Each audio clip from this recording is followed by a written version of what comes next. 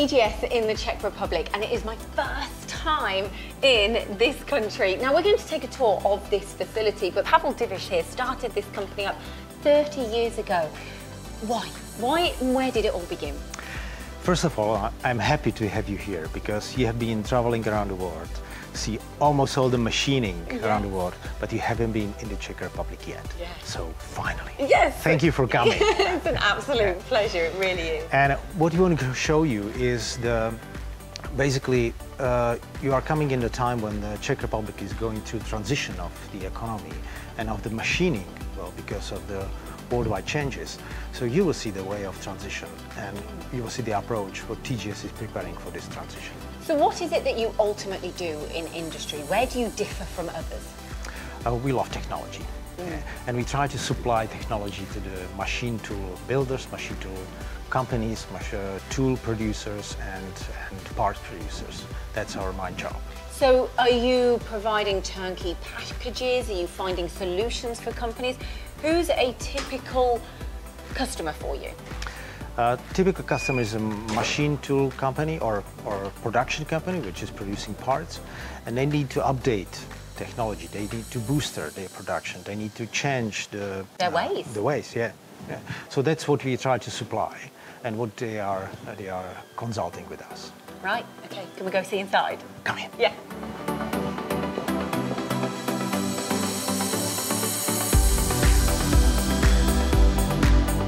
Oh wow. So, welcome in our playground. Yes, that's a good word for it. Yeah. So we start with our own production because all the technology are starting and ending up with the tools. Yes, of course. And this is the place where we are designing our own tools, and we are trying to adapt always the geometry on the task which we get from our customer, or the material required, or the cutting conditions are limiting us. So the tool is the key component to satisfy the machine, satisfy the program and the part.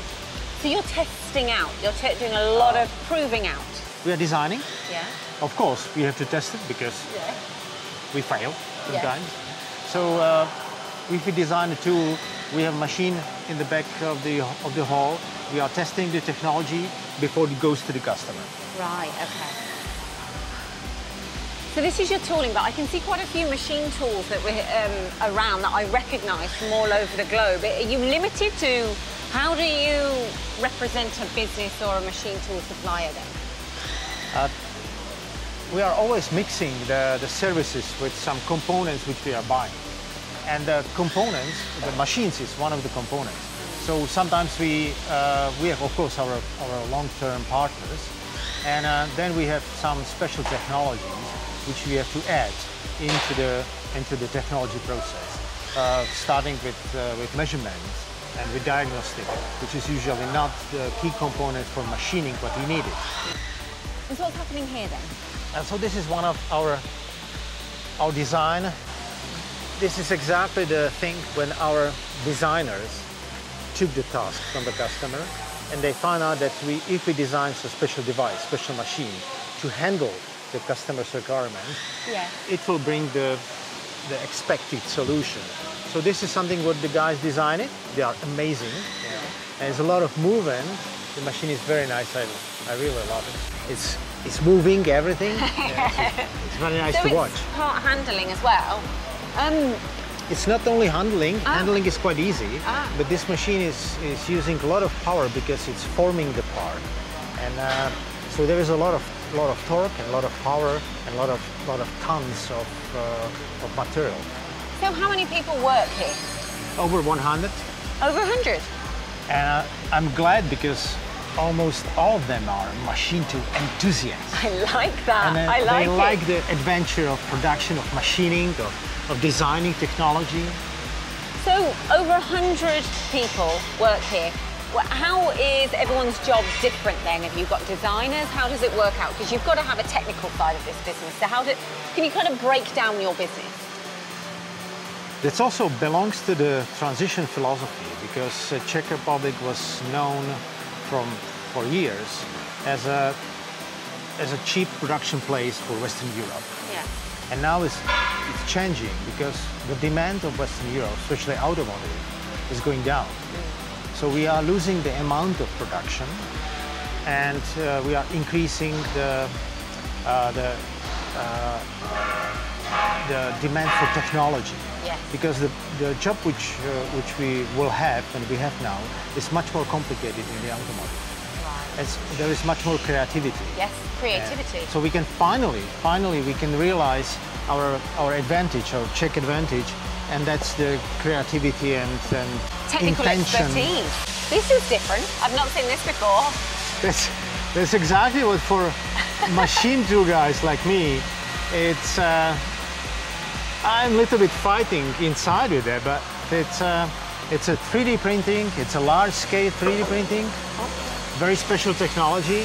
Yes. And it's entering the mechanical world with plastic materials. It's pushing out the aluminium. Yes. Quite a lot, because the temperature of printing is about 400 degrees. So we are very close to the aluminium parameters. Can we go inside? Yeah. Yeah. Is this an industry that's sorry? Is this an industry that's evolving? Is changing? Is 3D printing big here?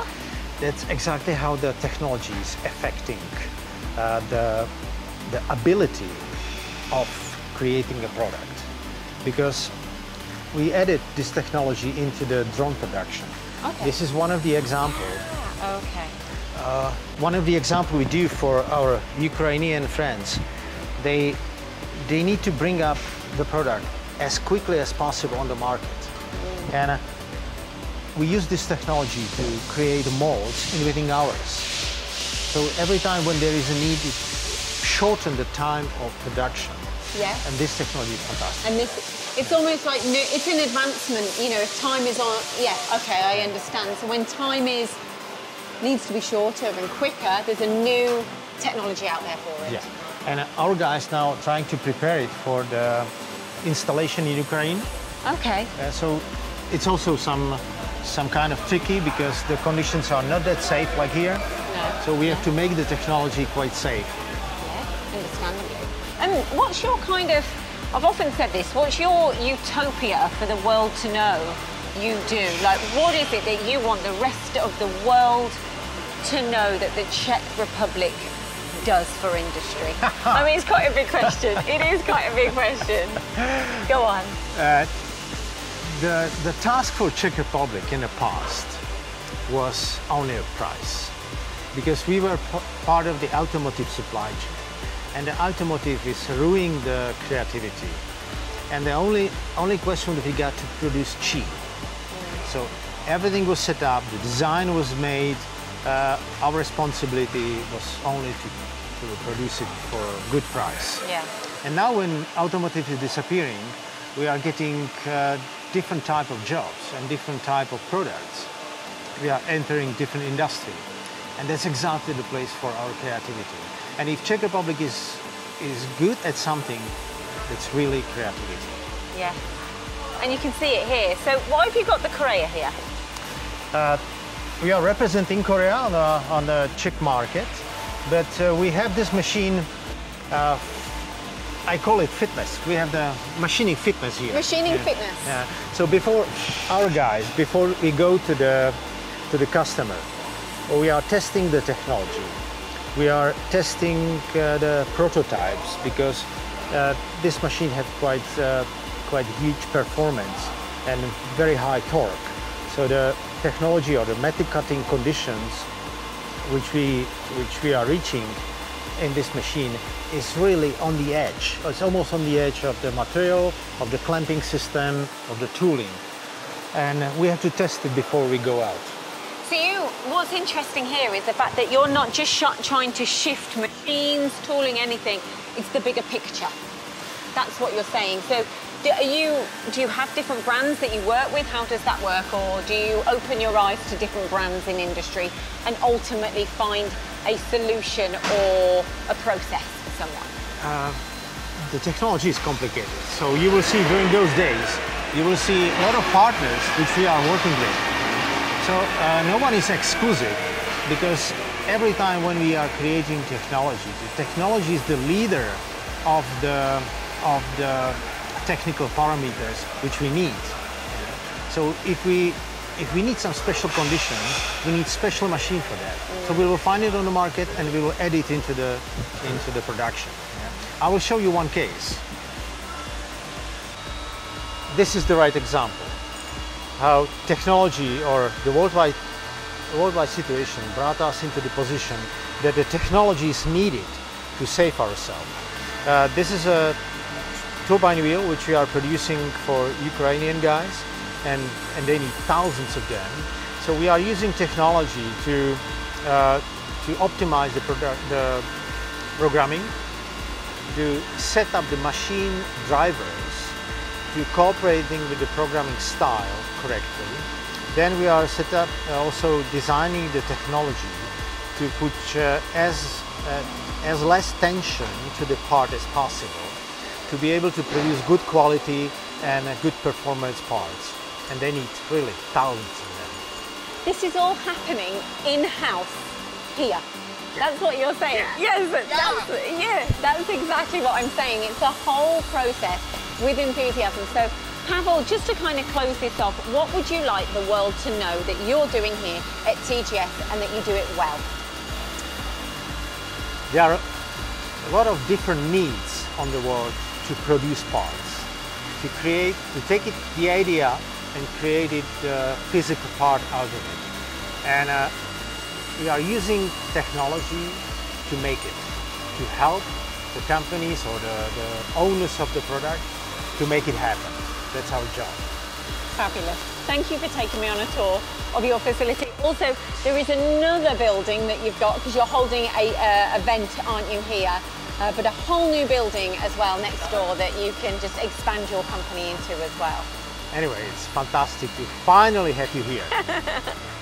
Thank you. Thank you.